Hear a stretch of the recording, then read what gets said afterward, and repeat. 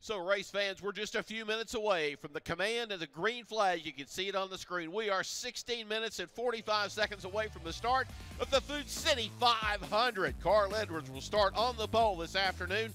His teammate Matt Kenseth alongside. There's Joey Logano, who's won the last two night races. All right, catching up here with Clint Bowyer. He's giving some hugs to some of his friends. Tony Stewart hanging out. Clint, we're here in Bristol, short track racing at its best. You ready? Actually, I wasn't hugging Tony Stewart. I was hugging his girlfriend. But I didn't say you were hugging Tony. I said you're hugging your friend. hell yeah, I'm ready. How about y'all? You ready? They're ready. Let's do this. All right, good luck and have some fun out there. All right, thanks.